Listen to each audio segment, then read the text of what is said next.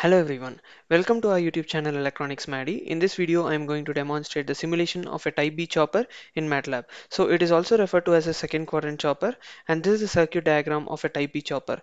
So the reason why it is called a second quadrant chopper is very simple. If you see with respect to voltage and current, the voltage will always remain positive and the current will always remain negative. As a result, it is called as type second quadrant operation chopper. So how do we justify that the voltage is always positive and current is always negative? Initially, if you are assuming that the switch is turned on, consequently the diode is reverse biased because supply will reverse bias the diode and it will be open. So whatever is the EMF E here, it will start storing the energy in the inductor, and current will flow in this direction, upward direction. That is opposite with respect to the initial direction that is assumed I out. So the current will store across the inductor, and consequently it flows here. V out will be zero because short circuited with respect to chopper since it conducts, and consequently when the chopper is open, it is turned off. The energy stored in the inductor will flow forward bias the diode, and it will flow from the load to the source. Since the current will always be from the load to the source direction, that is opposite with respect to our initial assumption, so it is always negative, and voltage will be zero or it will be equal to V out, that is positive, because it will be equal to the EMF drops and the voltage across the inductor when it is not conducting. So as a result, V out will always be positive and current I out will be negative. So once this concept, basic understanding of this concept is understood, we will get started with our simulation in Matlab. So let's go. Alright, here we are. So go to Simulink library browser and search for PowerGuve, which is the most important block for the simulation to take place. So add this block. Apart from that, we also want voltage measurement block, current measurement block. Add both of the blocks to our model. And once that is done, we will be requiring a DC voltage source. So search for DC voltage source. Choose the ones that are there in black because with respect to power electronic application, we'll use them. Once that is done, we will be requiring a Mosfet switch. So search for Mosfet, and you'll be getting right at the bottom. Scroll a little down at this block. We also require a diode, so search for diode. You will be getting it right at the bottom. Scroll a little down, choose the diode here. And once this is also added, we require a pulse generator block in order to trigger the MOSFET in a particular fashion. So it will be available right at the top over here. So add this block as well. Once this is also added, we'll be requiring a series RLC branch. Later on, we can convert it in a form that is suitable according to our requirement. So add this block, and we require a scope in order to see how the waveform looks like. So search for scope and add that block as well.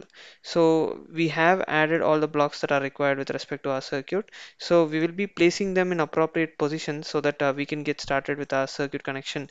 The ammeter is generally connected at the load end, and power give block is placed in the top. So first up, rotate this and disable the measurement port for both the diode and MOSFET because we are not using them.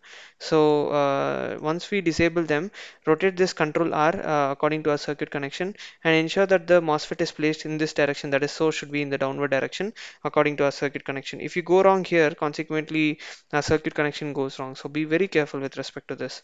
And once this is done, we will be connecting the load. We'll be basically using an inductive load with the default value of 1 millihenry, and we also require another battery at the load terminal. So control C, control V at this point and connect it in this particular fashion. So once this is done, we will be connecting ammeter across the load terminal over here and give it to this particular point.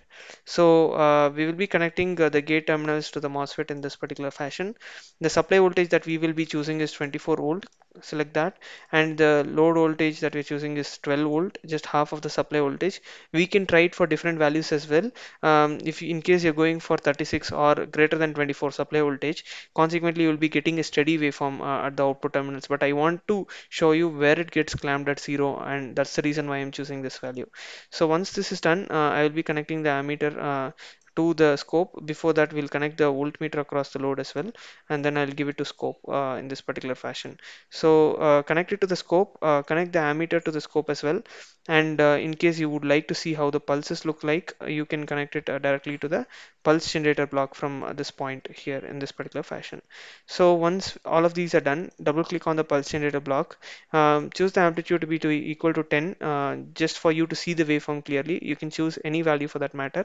I'll be choosing the time period to be equal to 0.02 seconds. That is basically 1 by 50 is equal to 0.02 for one complete cycle based on that. So it doesn't matter if you change the time period as well. In this case, I'll be choosing the pulse width to be approximately equal to 60. So 60% of the duration it should be turned on and 40% it should be turned off. So I'm randomly choosing this. You can try it for different values as well. It is not going to matter with respect to the output. Click on OK. And once that is done, I'll be choosing the simulation time to be equal to 1 second because these are static loads. So we have entered all the parameters and we have connected across with respect to our circuit. So now we'll be clicking on run. So it does take some time to compile, and once that is done, we'll be double clicking on the scope. So we will be seeing the waveform in this particular fashion. Go to this block and separate them using this particular feature where you can see them individually, and we can zoom them as well by using this particular feature here. So zoom it so that we'll be able to clearly see how the waveform looks like. If you carefully observe over here, the voltage is always positive and it gets clamped at this point and always becomes in the positive direction, and the current goes in the negative direction and it never comes to positive. That is, it always becomes equal to 0 at some point and it still continues. So based on the inductor value, it will be decided, and these are the pulses that are produced. So since the voltage is always positive and current is always negative, we are getting a proof. So with respect to the output waveform, based on this only, we'll be saying it is a type B chopper, that is also referred to as second quadrant chopper. I hope you have a clear understanding of how to simulate this in MATLAB. In case you have any questions, feel free to reach out. And if you like this video, please do like it, share it, and subscribe to our channel for regular updates. Thanks for watching this video. Please do keep supporting. Thank you.